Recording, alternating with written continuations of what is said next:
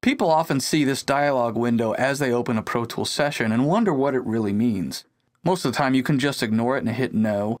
You could save a detailed report and then go retrieve it, but there's an even easier way to check. Just hit no here. It'll open your session.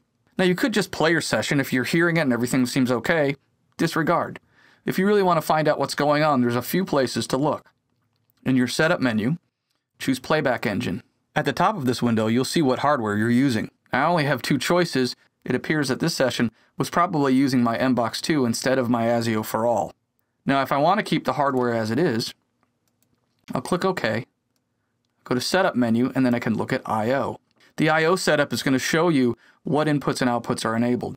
Right now my output label says that it's an MBox 2, but it doesn't match up with the ASIO for All, which I'm using as my playback engine. The simplest way to fix a funky looking I/O setup is to click Default.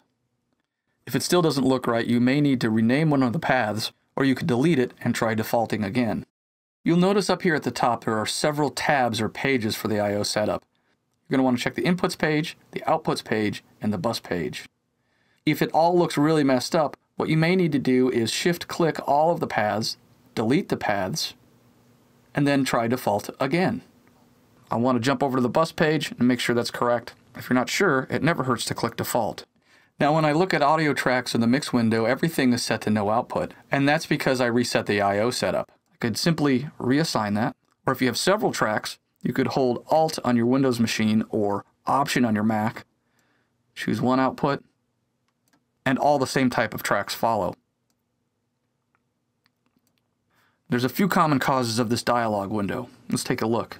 Number one, if your hardware is not connected. For example, if I didn't have my MBox plugged in, Pro Tools will automatically try to use other hardware. So make sure your hardware is connected and online. Another thing that can cause that dialog is in Setup menu I/O, you have this option to choose Sessions Overwrite Current I/O Setup when opened. Most of the time you do not want to have this checked. If this is checked, every session will save its own I/O setup so that when you go to the next session, it could give you that message. And again, most of the time when you see this message as you open Pro Tools, it's normally harmless, but hopefully now you understand what it means and how to troubleshoot if there's a problem. Thanks for watching.